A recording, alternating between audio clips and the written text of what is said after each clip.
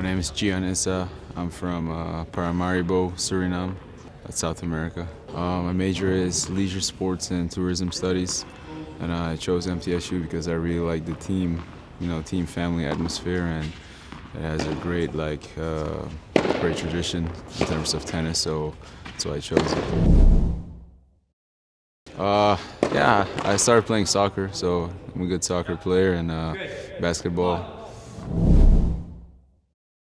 Right now, probably Japanese food, sushi, hibachi. I like the way it tastes, and it's like light.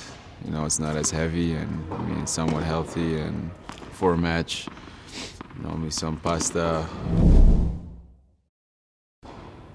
Probably the G-Man. They used to call me that in my freshman year, so that was my nickname. We used to give everybody nicknames, and my first nickname was the G-Man. That I'm the only Division I tennis player from Suriname. Started to get less and less popular, and now it's not as much youth tennis anymore, so hopefully that can, pick up again.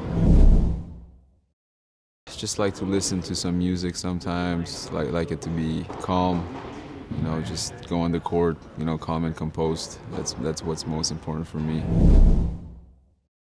Whatever you do, just give it 100% and make sure you enjoy it.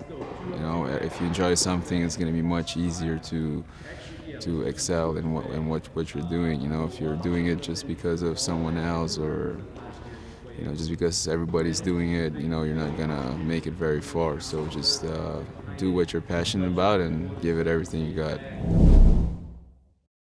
Favorite tennis player, I always like Rafa Nadal. I like the energy of what he plays. He's a grinder, and he's such a good guy, good human being. So off the court, I like him a lot as well. It's like an all-around sport. You need to be agile. You need to be fast, quick. You need endurance. You need power. It's like an all-around sport. Like tennis players are all around, like the top players in the world. They're all-around athletes. I think that's what I like most about it. In college tennis, I would change the no-ad rule. 40-all, it's a deciding point. So I would really like to get rid of that in college tennis, and also the let rule. Just if you hit a serve and it hits the let, you have to continue playing. But in pro tennis, you get extra serve. So that I would change those two things in college tennis for sure.